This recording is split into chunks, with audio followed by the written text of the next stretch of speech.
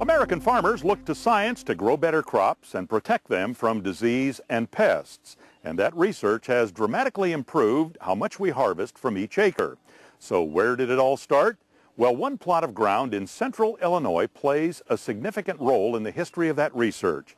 Our Gabriela Zaragoza has the story. When we harvest this, we're going to harvest the two stripes out of the middle and take the plot weights. Bob Dunker is an agronomist with the University of Illinois in Urbana. As he stands in this field planning the harvest, he's like any other farmer looking at a crop. These yields are probably going to be fairly low because the factory had quite a bit of stress, early in the season. But the field in this case is a very special one. These are the Morrow plots. Sitting almost in the center of the University of Illinois campus, they are the oldest continuous agricultural research fields in the United States. Planted way back in 1876, they've been designated as a National Historical Landmark. The original idea was that Illinois soils were so resilient that they would not need additional fertilizer when cropped. The idea was that corn could be grown on these soils for a long period of time without adding any additional fertilizer. So from 1876 until 1904, there was never any fertilizer applied on any of the 10 treatments. The plots are named after George Morrow, one of the early agricultural pioneers who played a role in those first crop studies. Originally only corn was planted, but research on crop rotation to improve yields introduced oats and alfalfa. Later, soybeans would join the rotation. Rotation does have an impact, and whether or not it is fertilized or whether it isn't, the continuous corn has generally been the lowest yielding treatment, followed by the 2-year rotation, and then the highest yielder has been the 3-year rotation. But corn remains a constant in these fields, which look at soil conditioning, fertilization, and plant density. This particular plot is one of the check plots on the Morrow plots. And by that I mean that this particular plot has never had any fertilizer since the inception of the experiment in 1876.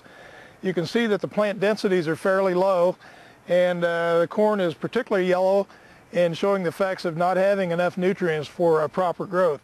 Over the years, detailed records have been kept on planting, yields, and soil conditions. You cannot duplicate this set of plots anywhere else in the world. There's nowhere where you'll find a corn plot that's been in continuous corn for 140 years. Also, we have very accurate and well-maintained records over that 140-year period. We know exactly what was done to each plot, we know where it was done, and we have individual records of every plot and subplot since that time. There were originally 10 plots as part of the ongoing agricultural experiments. 2 were lost to campus expansion in 1895. 5 others simply ceded back to grass. The remaining plots were subdivided and separated by permanent borders, but the size and plot configuration hasn't changed since 1903. Darren Jones is harvesting oats from the plots. Each subplot is carefully cut, and the grain measured for weight and moisture. These details will give scientists information on a variety of variables. It gives the farmers an unbiased view or ability to select different types of hybrids, or in this case different types of cropping systems that might fit their needs, but it's an unbiased way of determining those needs. Now, I don't know any farmer that's going to grow corn for 140 years, but it does give us an insight into what these soils, if they're not properly maintained and fertilized, those kind of changes can happen over time.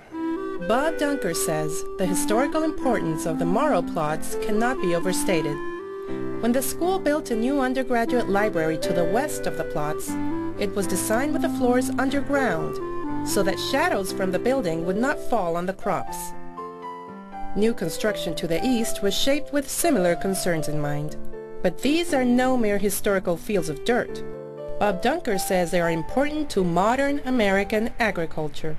We have a committee within the college and the department that we look at the Morrow plot treatments over time and decide whether or not we need to adjust some treatments to meet, present-day conditions.